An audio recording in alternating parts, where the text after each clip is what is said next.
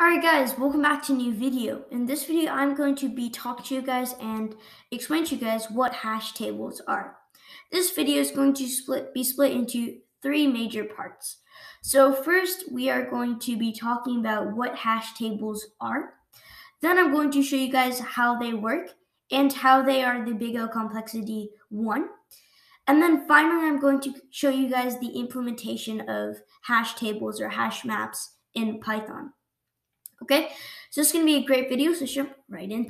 Okay, so I pretty much just have this table with all of the Unicode characters and, characters. And I want to explain what hashing is and what hash tables are using this. Okay, so the equivalent of hash tables in Python or hash maps in Python are dictionaries. So the dictionary, I'm going to draw this out. Mind my drawing because I'm actually drawing with my cursor. So I don't have like some touchpad thing. So I have my dictionary and I have some keys and I have some values. So I have my key and some value here.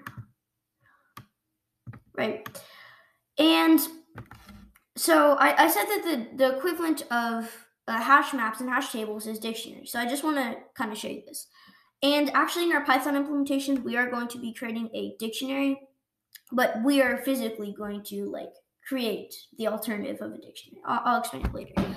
But pretty much what we do is when we're giving a key to this dictionary, I'm just explaining how this dictionary works and how we can get a big O complexity of 1 with a dictionary, right? Or a hash map or a hash table. And pretty much, let's say I enter a key, and let's say this key is hello. Okay, so it's hello. 1 second. And what we do when we get this string hello, is we want to convert it into some sort of number, some sort of thing that we can use, right? So what we actually do is we find the Unicode number for this. How we do this is we split this into the different characters. So we have H, E, L, L, and O. So for H, that's why I have this here, it's 48, right? So we just write 48. For E, it is 45. So we just write 45. I don't know what happened there. For L, it is 76. So we can just multiply this, 76. And then for O, it is 79. Yeah, really bad handwriting, but try my best. So we find the sum of this. Erase this for now. And whatever that sum is, it's not, but let's say it's 500, right? Now what we're going to do is we're going to divide that 500 by the amount of elements that are in that array, okay?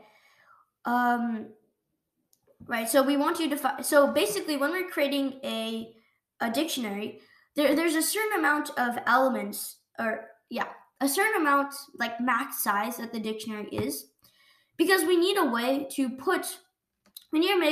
make some use of this number, right?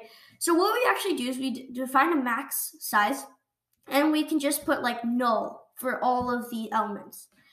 And for example, let's say that there's 1,000 max size, which probably won't be, but let's say it's 1,000. So now what we do is we have 1,000 nulls. So now, for example, let's say the sum is 500. What we do is we actually find the mode of these two numbers. So we would actually divide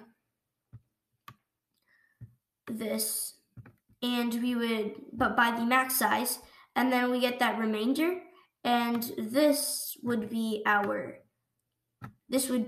what we put into our array, right? Okay, so now when we want to actually search this element up in our array, all we do is so when we ask for a key, what we're doing is we're just converting this back into our Unicode mode. So we just want to, do the same process. We want to split it into our characters, find the Unicode, add the sum, find the mode, and then that mode is where the element is going to be in the array. So find that mode, we go to that element, and then that's where the value is, okay? So that's really simple.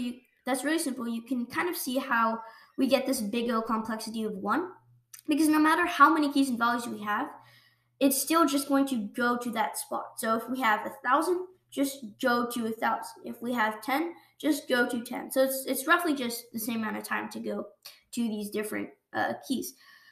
But just keep in mind all these things when we're going to the Python implementation, because it's really straightforward as long as you understand the logic behind it.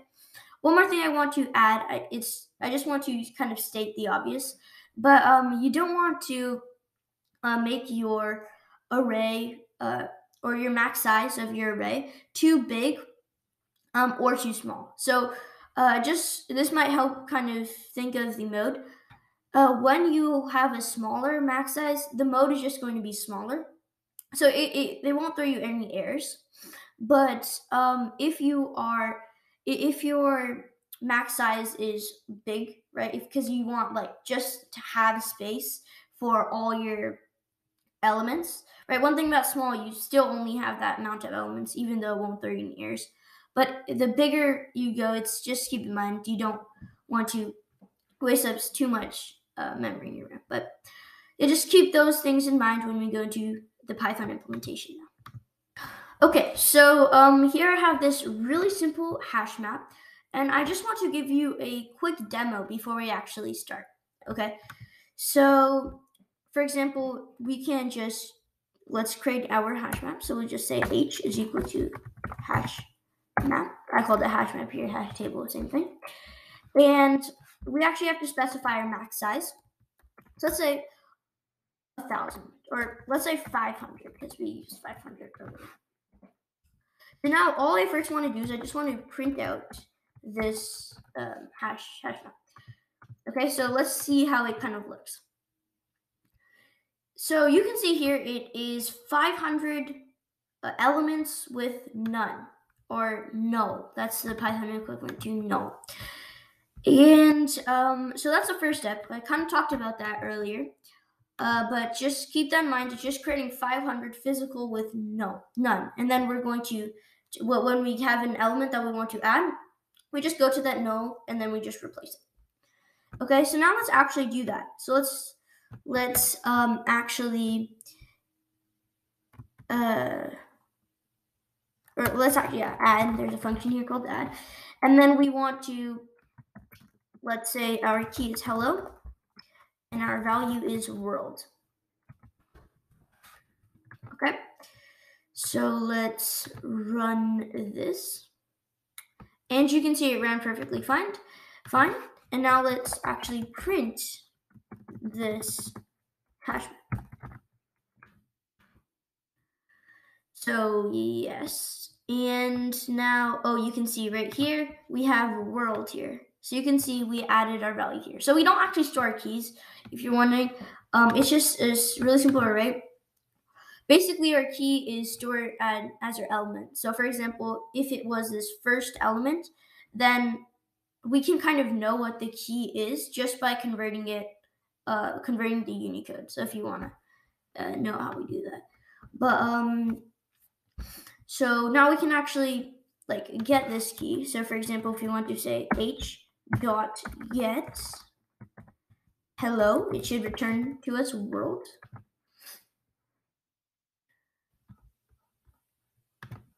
Oh, we still have to print that out, sorry. So I'm going to print this out, and then this will return world. So you can see it returned world here. Now let's actually so we already got stuff, and now let's actually like kind of see the finding hash thing. So let's h dot find hash, and it's using this function to add and get find hash, and then let's find the hash for hello. So so have to print that out.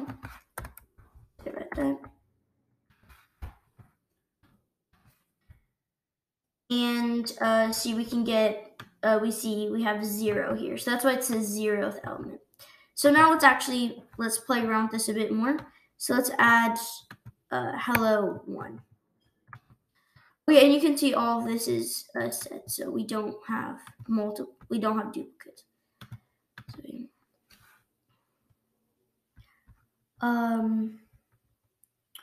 Okay, so I put it as get. Hello one. I still have to add this. So this was none. I added this to the table, and when it printed out, it's somewhere in here.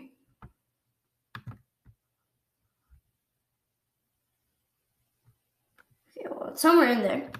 And now let's actually get this.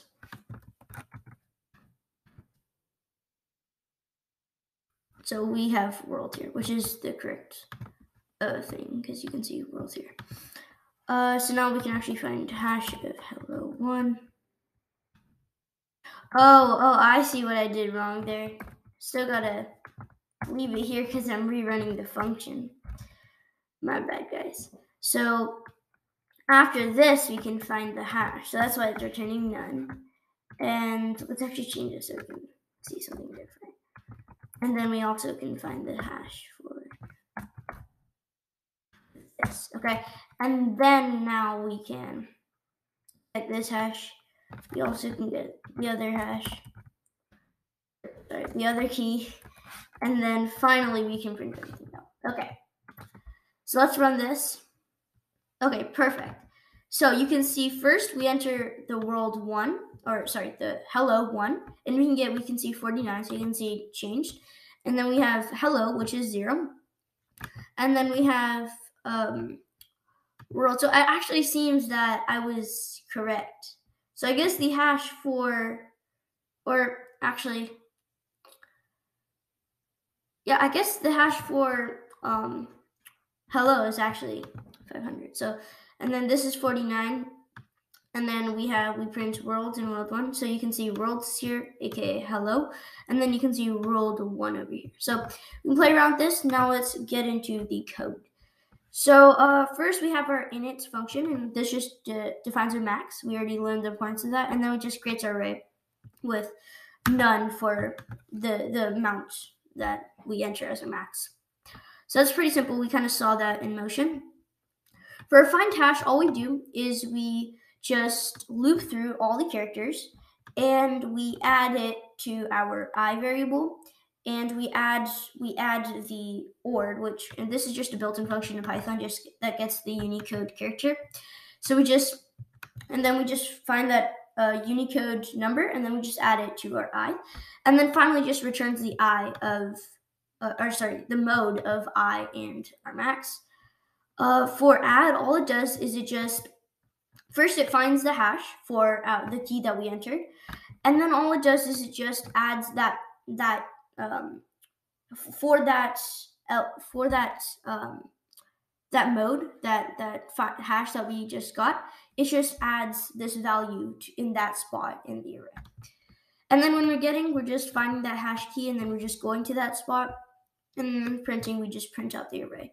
So I'll put all this code on GitHub, and I'll share it in the description down below sometime soon. But anyway, so that is hash maps and hash tables for you, or actually hash maps, aka hash tables for you.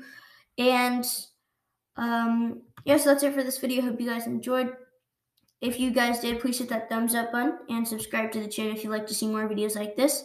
Until next time, peace.